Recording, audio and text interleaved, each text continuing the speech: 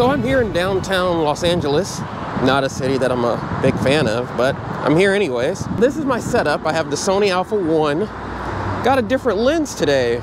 We have the 16 to 35 Sony Zeiss lens. The reason for that is because I actually need a really wide lens. If you come back and look at this angle here, to get this framing, I needed the 16. I was going to use the 21, but it's a smidge too tight, which is unfortunate because I would have preferred to use the 21 millimeter. So that's the composition that I'm framing right now. I haven't bust out my filters yet, but I will do so eventually as the sun goes down a little bit more, the building lights start coming on, and it'll just look really nice, especially with this wonderful LA traffic that will make some nice long exposure streaks in the image. I ended up backing up a bit. I was a little bit like right there, and I've backed it up a bit. So now I'm catching this roadway as cars come up here, and then also this part of the interstate. And so it's a little bit wider. So because of that, so if we come into what a 21 would give me, that's where the 21 would be. And that's not bad. So I have my other camera body with the 21 already locked and loaded, ready to go. So if I need to switch lenses, all I have to do is just switch the camera bodies. So that's one of the reasons why I ended up buying a second Sony A1. For situations like this, where I don't have to change a lens, I can just switch the cameras altogether.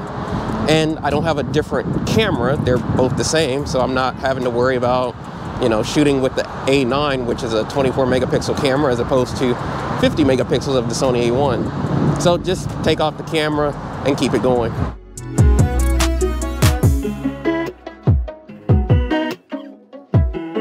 So we're gonna go in here and switch camera bodies.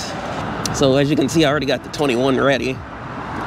So got the camera body switched, and that's the framing with the 21. As I see it up there, I think it's okay. But I do like the ultra wide with the 16, so we might be doing a little mixing and matching today, I can see. I ended up keeping the 21 for a bit, and I threw on some filters. So on the front, that is my Haida 6-stop ND filter.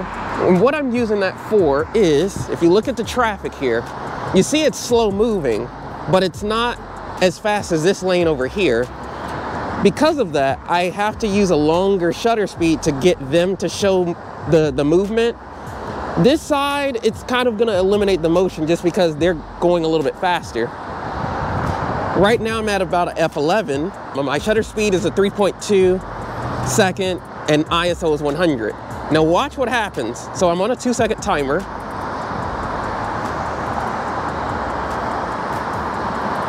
And look at that. So see how the motion is there? So down at the bottom, that lane of the expressway, basically the motion is eliminated. But on that outside line, you see how we got the movement because they're moving so slow. That's why it looks like that. That's a very good physics lesson right here to determine what kind of shutter speed you would need, because you have two totally different flows of traffic going on here. So to show some movement of this lane, you have to go a lot longer. But in doing so, because they're moving faster, you see how the cars are eliminated here just because they're going faster during that exposure. So great little physics lesson for you all.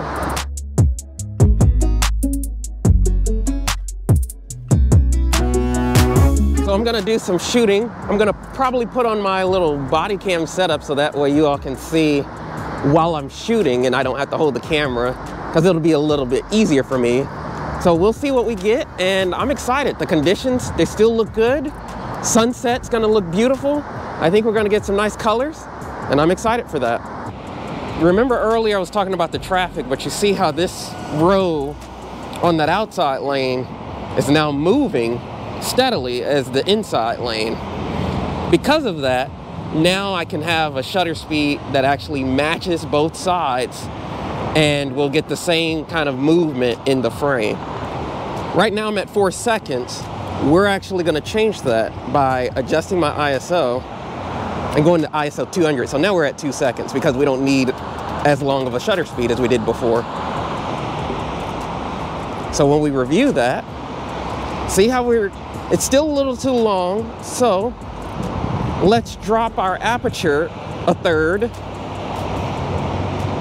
Let's go maybe 2/3. So we'll do F9, maybe go to 250 on the ISO. So now we're at a second, and we'll take that. And that's pretty good. That's pretty good. If we want to bring in some more, we can. So let's go to ISO 400. Oh, now we're cooking with grease right here. So I'm gonna switch and now get some horizontal. So with the 21, as you can see, it's a little bit tighter. And I don't know, oh, that's still pretty good. That's still pretty good. I think that'll work. Because we don't want to clip too much off the building here. So let's make sure everything's level so that way I don't have to alter the leveling in post and then maybe clip off part of the building up there. But I still want to see the express down there. So that looks good. So we're only at about 0.6 of a second, 2-second timer. Let's see, did that take? Yes, it did. Oh, that is beautiful. Gosh, that's a gorgeous shot. Let's take another. We're still using our 6-stop ND filter. So now we're in the money. We're cooking with grease now because we got that shutter speed set just perfectly. So if we come around here, see, yep, that's the 6-stop. You know, my tripod set up here.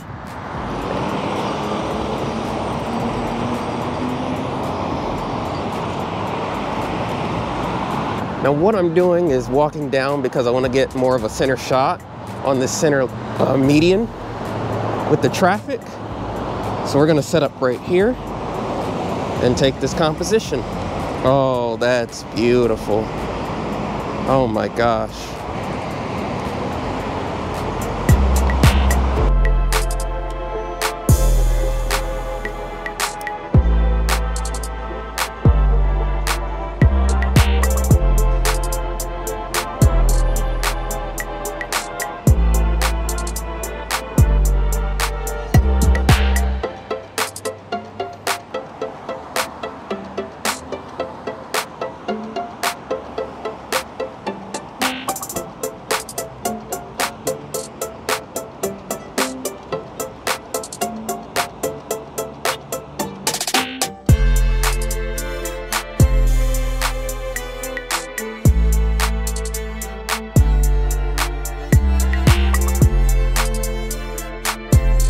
Now we've gotten into that twilight sort of zone where you got the nice colors and the building lights are starting to come on.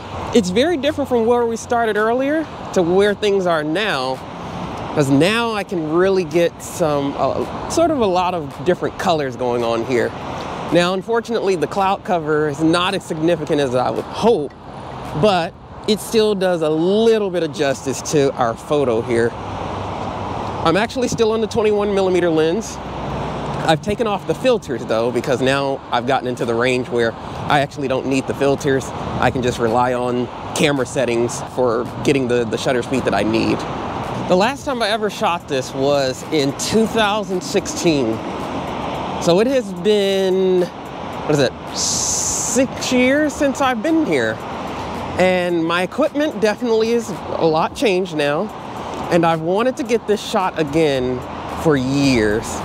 Because back then I still had the original A7 and I was shooting with a 10-18, which is a crop lens, but it actually worked between 12 and 18 on the full frame.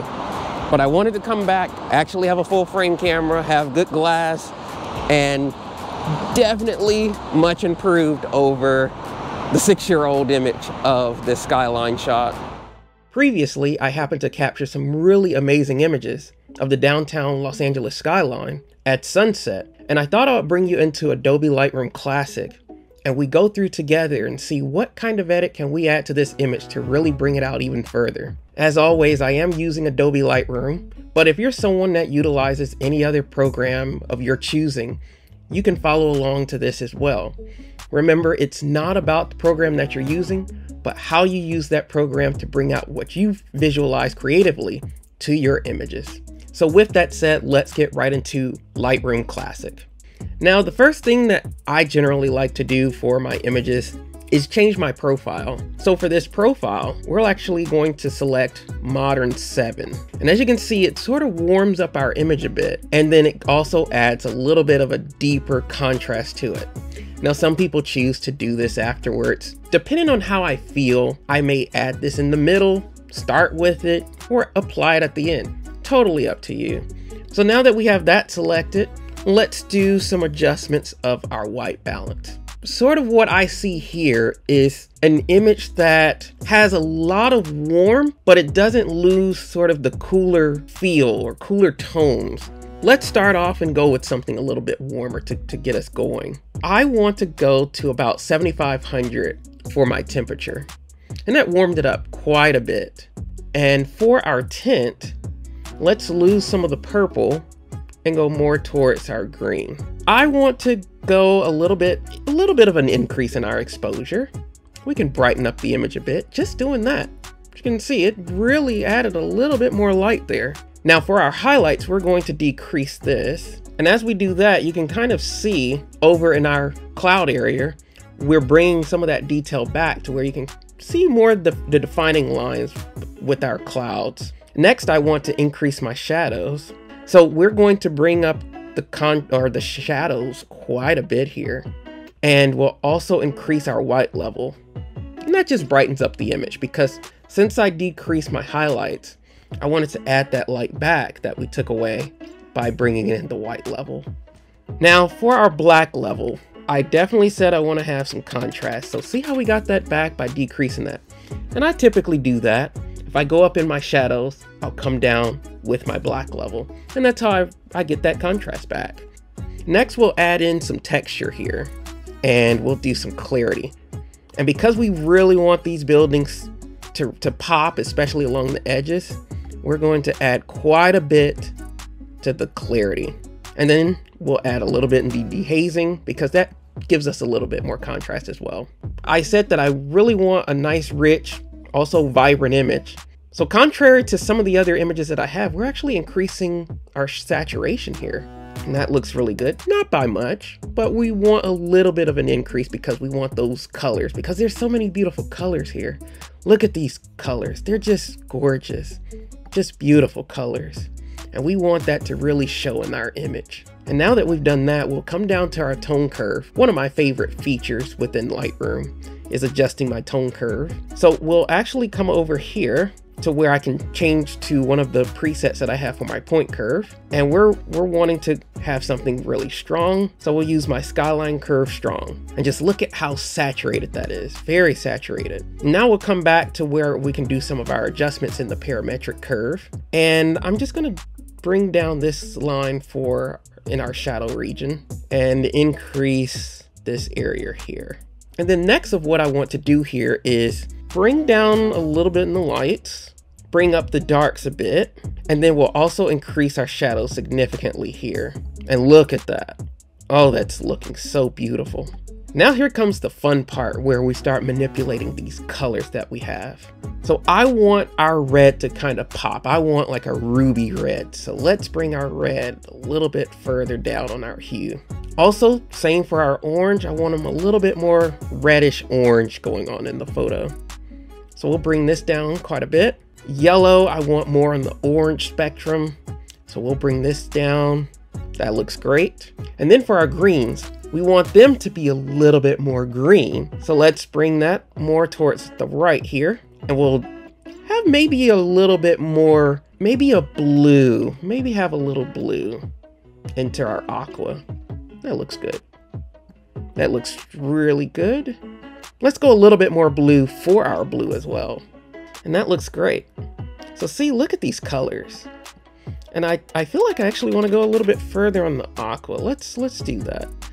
So you kind of see what's changing here when I adjust my aqua.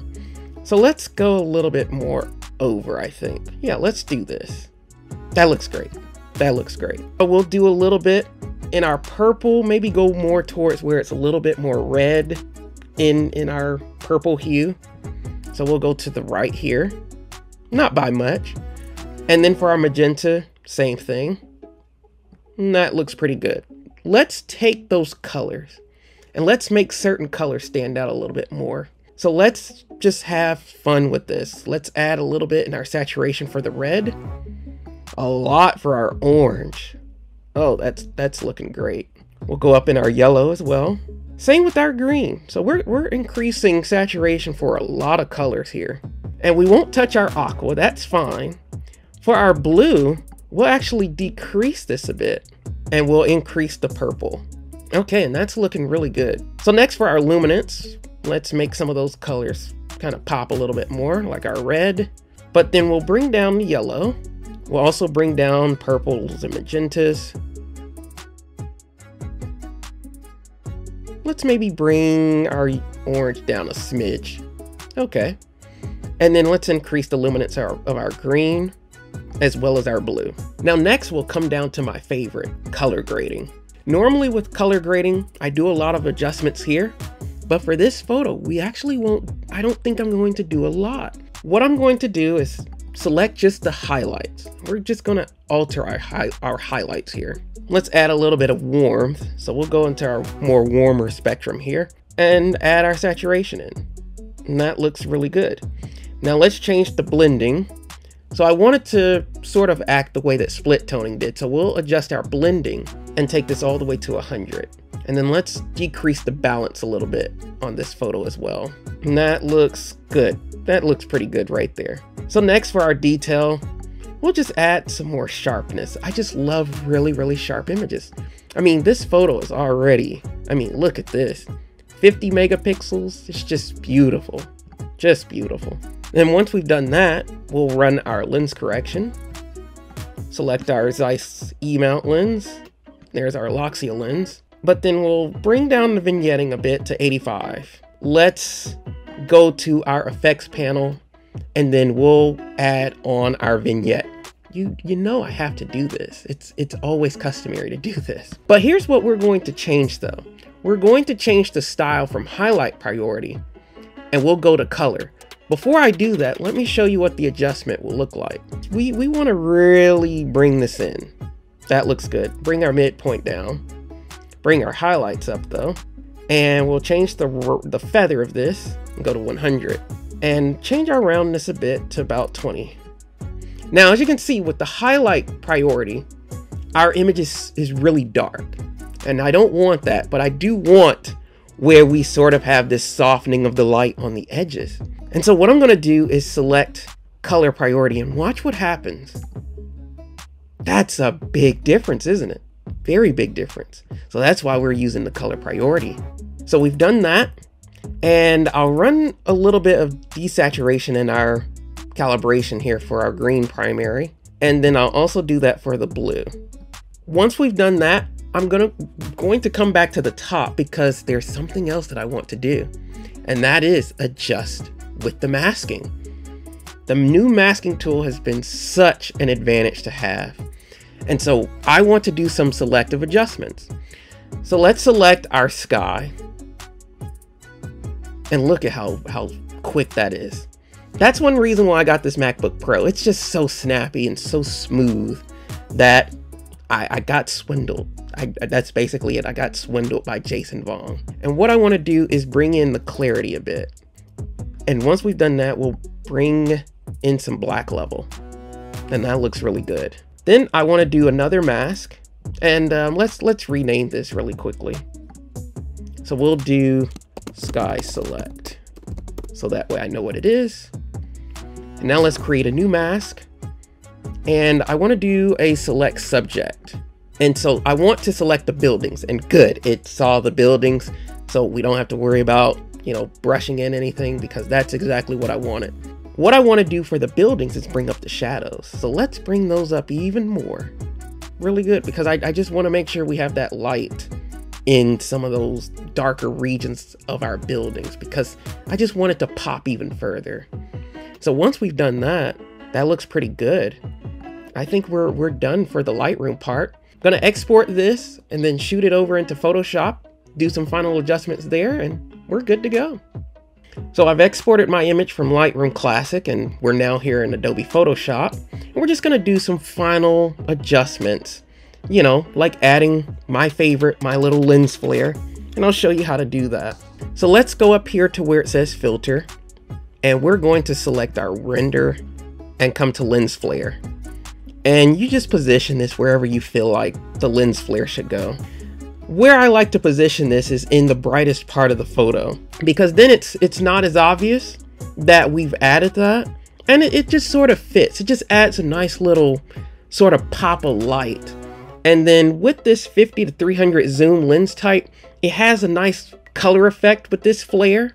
So it's just gonna add to the vibrancy and the colors that we have here. So we're gonna position this maybe on this side, or we could come in to this inner part here, but you choose. What do you feel? I want to put it on this side here on the outer edge. And then you can control your brightness. Do I want it a little darker? Do I want to have it super bright? You choose. What do you feel about it? I think I like about 90 or so percent. And that looks good. So once we've done that, we're going to undo it. And then we're going to add in a fill layer.